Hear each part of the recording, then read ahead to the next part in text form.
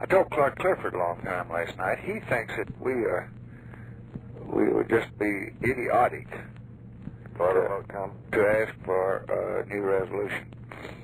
He says that resolution cannot be plainer than it is, that it is unlimited, that you cannot say to what you do. You imply that you question yourself about what you've been doing.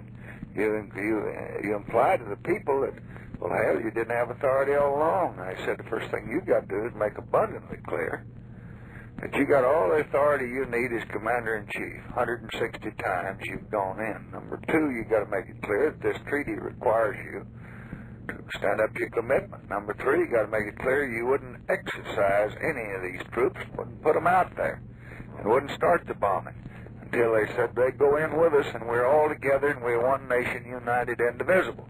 Now then, he said, you come along and say, well, I want a new resolution. You imply that there's something wrong with this one, and said, would this one just last 18 months like the last one? And where the hell would you be? He says, well, in the floor debate in the Senate, it was pointed out and that the President has this authority. Yeah. And that this is a case of the Congress joining with the President. That's right. Several of them made that point. That's right.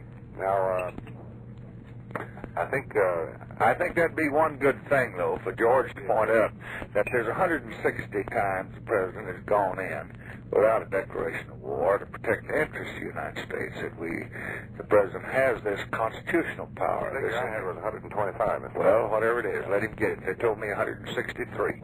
Yeah. But whatever it is, and or 23, I don't care. Just assert that he has it. Right.